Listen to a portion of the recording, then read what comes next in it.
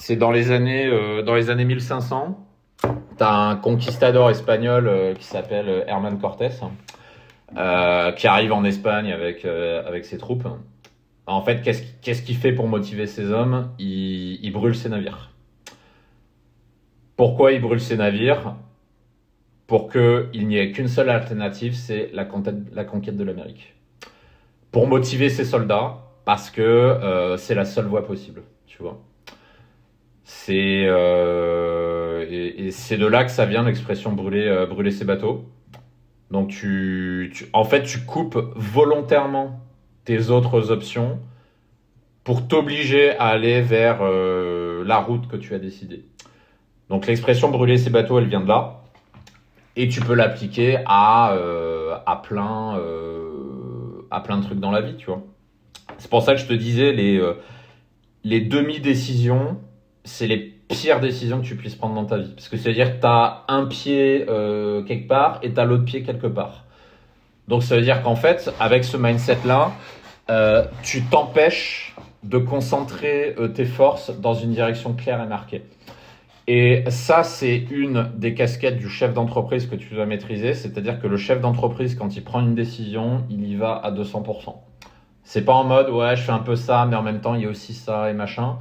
Parce que du coup, quand tu fais ça, en fait, tu te défocuses.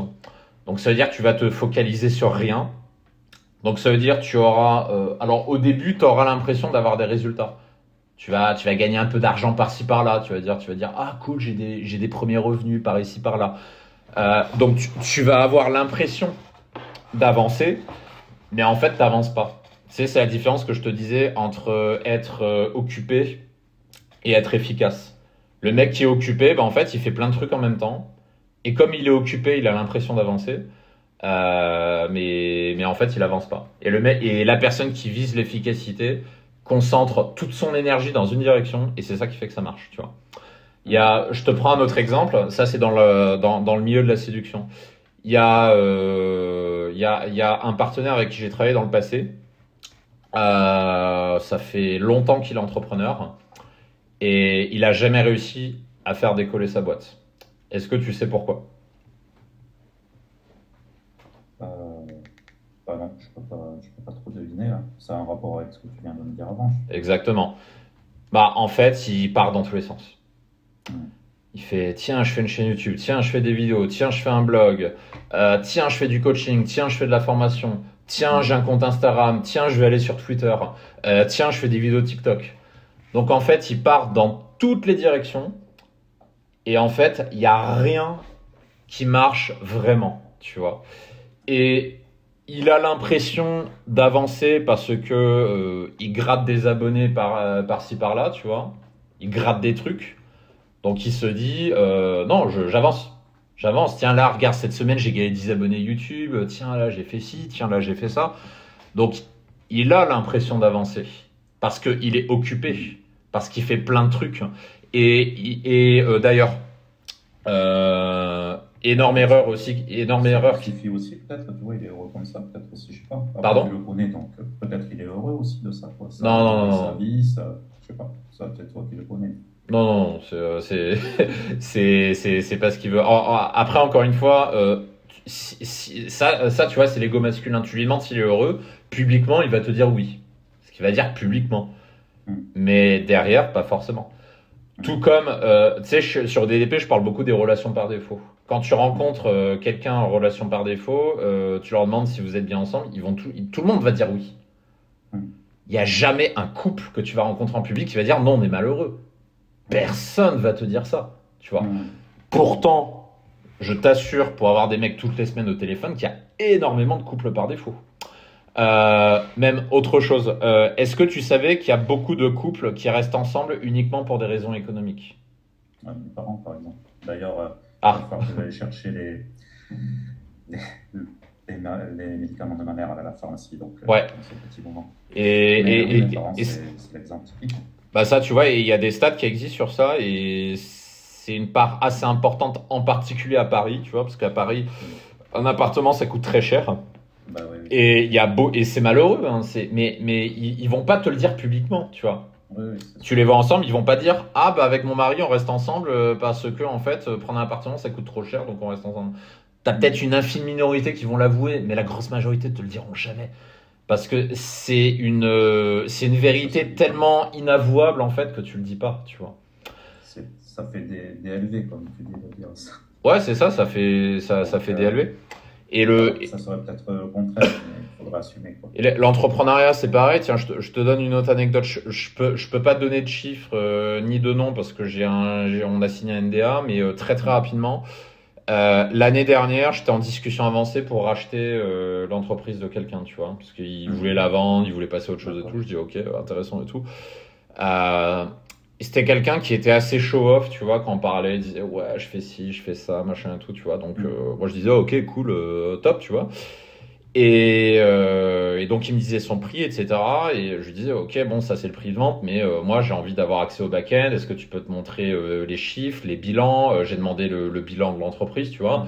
Je veux voir les actifs, les passifs, les dettes, le cash flow, les dépenses, quels sont les postes de dépenses, etc. Tu vois, donc un bilan comptable complet. J'ai bataillé pendant 2 mois pour enfin les avoir, parce que au début la personne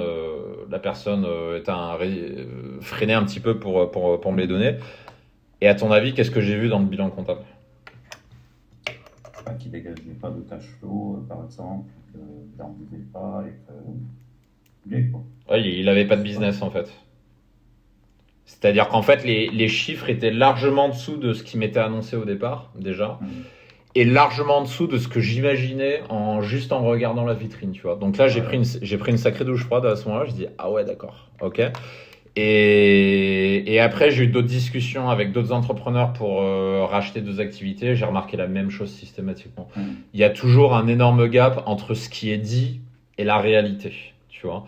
Et après, j'en ai discuté avec d'autres entrepreneurs et il y en a plein qui m'ont dit la même chose, c'est-à-dire qu'il y en a plein qui trichent sur leurs chiffres, qui s'inventent une vie, qui gonflent leurs chiffres, etc. pour avoir l'air bien en public. Mais en fait, dans le back-end, c'est-à-dire quand tu regardes les maths, c'est-à-dire la seule chose qui ne ment jamais, c'est les mathématiques. Et quand tu regardes les maths, bah en fait, tu sais si c'est une activité intéressante ou pas, tu vois. Et, euh, et aussi, ce que j'ai remarqué dans beaucoup d'activités qui ne performent pas, bah, c'est ce manque de focus. Parce que le focus est un choix stratégique, tu vois. Et un choix stratégique implique que tu as une stratégie, donc implique que tu sais où tu vas, tu vois. Et que tu sais où tu vas, mais que tu prends la décision d'y aller à fond, tu vois. Et toutes les personnes, tous les entrepreneurs qui comprennent ça, réussissent. Je te dis pas qu'ils réussissent en un mois, ça prend quand même Mm. un peu de temps, mais ils finissent toujours par réussir, tu vois. Je te prends un autre exemple, tu vois, chez DDP, pourquoi on fait que les applications de rencontres? Pourquoi on fait que ça? Bah, pour le focus, comme tu dis. Parce que si Voilà, tu te partais sur tous les terrains, night, la street, etc., bah, tu pourrais être moins efficace et répondre moins aux besoins. c'est ça. Et ça, tu vois, c'est une erreur que j'ai fait au début. Parce au début, j'ai commencé à proposer du coaching street, du coaching night, du coaching Tinder, du développement personnel, du couple, machin. Et en fait, pourquoi j'ai commencé à proposer ça? Parce qu'en fait, on me l'a demandé, tu vois. J'ai toujours des clients qui me disaient hey Mike, t'as pas un truc sur le street? Hey Mike, moi je fais de la drague de nuit, t'as pas un truc, machin? Donc, Mm. moi à l'époque, je savais pas trop ce que je faisais, donc je disais oui, oui, vas-y, let's go, tu vois, formule le coaching. Mm. Et pire que ça, c'était un conseil que me donnaient d'autres entrepreneurs, tu vois. Mm. Des entrepreneurs qui, je pensais, étaient à succès, mais en fait, non. Ils me disaient, Mm. le conseil de merde qu'ils me donnaient, c'était ouais, le client il demande un truc, donc vas-y, fais. Et non, ça se passe pas comme ça, tu vois. Parce que qu'est-ce qui se passait du coup quand j'étais dans ce système-là? Bah en fait, j'avais mon énergie qui partait dans tous les sens. J'ai dit le street, le. Il y avait un moment chez DDP, Mm.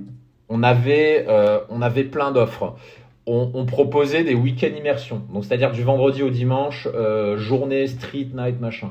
On Mm. proposait des journées de développement personnel. On proposait des ateliers dating, donc c'est-à-dire des après-midi où on faisait simulation de dating avec une meuf. On proposait du coaching street, du coaching night, du coaching Tinder, des shooting photos, des relooking, des machins. Et en fait, on avait tellement de trucs que ça partait dans tous les sens. Mm. Et, euh, et ça, c'était vraiment au tout début de DDP, tu vois, quand j'avais pas le mindset que j'ai aujourd'hui, tu vois. Et puis au bout d'un moment, bah, je me suis rendu compte que c'était une erreur, en fait. À partir de là, j'ai dit, bah, on va faire que les sites de rencontres et tous les autres, ça dégage. On fait pas. Et quand on me demande du coaching street, je renvoie vers un de mes partenaires qui sait le faire, tu vois, et qui lui aussi a fait un choix de focus sur ça, où il fait que de la drague de rue et où il dit ouais les applications de rencontre, je sais pas ce que c'est, ça m'intéresse pas et c'est pas mon expertise, tu vois. Et là je le dis aussi sur DDP, je le dis ouvertement, mon expertise c'est les rencontres en ligne, c'est là où je suis très bon et je focalise toute mon énergie sur ça. La drague de rue, je peux l'enseigner, j'en ai fait, tu vois, de la drague de rue. Mais un, j'ai pas envie, et deux, c'est pas mon choix de focus. Le coaching night, je pourrais le faire aussi. J'ai fait de la night pendant 6 ans, tu vois, donc je sais faire. Je connais des techniques pour faire un kiss close, tu vois, pour embrasser une nana, une inconnue sur la piste en 5 minutes. Je l'ai fait des dizaines de fois, tu vois, donc j'ai la technique pour ça, je sais faire. Et à l'époque, je l'enseignais.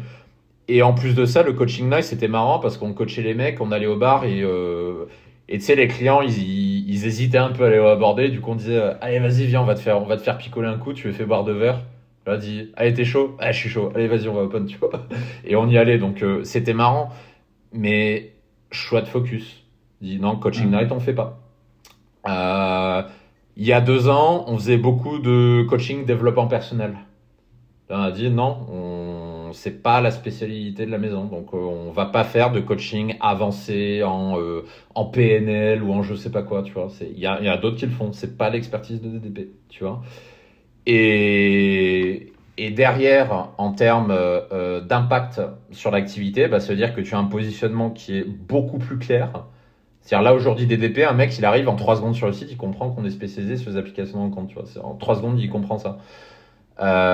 On a un choix de stratégie qui est clair, on a un focus qui est clair.